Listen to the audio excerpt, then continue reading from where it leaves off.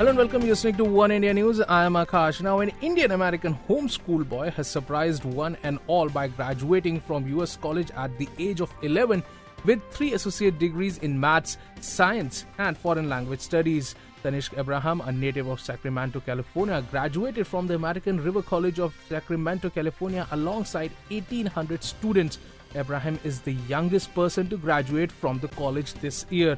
Abraham last year became the youngest ever in the US to graduate high school. Homeschooled since the age of 7, Abraham passed the state exams in March last year that certified him that he has met the appropriate academic standards to receive his high school diploma. His achievements last year had earned attention of President Barack Obama, who has sent Tanishq a congratulatory letter. Abraham said that the students at his college were intimidated by him, but there are a lot others who are happy to see a kid in their class. Abraham said that I want to become a doctor, but I also want to become a medical researcher and also the President of the United States. Well, that's all for now, but for more news and updates, log on to our YouTube channel www.youtube/OneIndiaNews.